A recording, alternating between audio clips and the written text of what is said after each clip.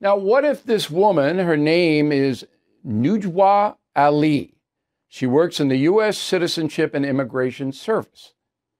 What if she had put out a post that said, I really like the Proud Boys.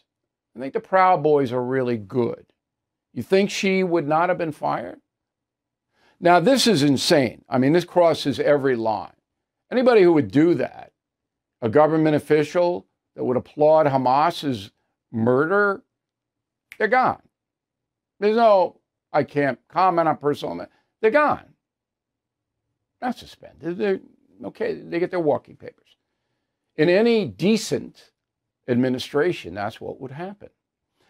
But Mayorkas is so cowardly, so weak, so incompetent that he doesn't understand that.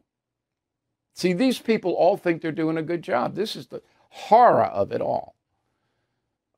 Ray and Garland and Mayorkas and Biden and Kamala, they all think they're doing a great job.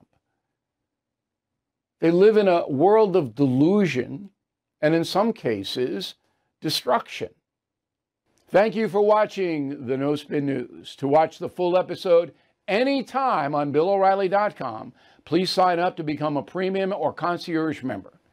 Visit BillO'Reilly.com to sign up and start watching today.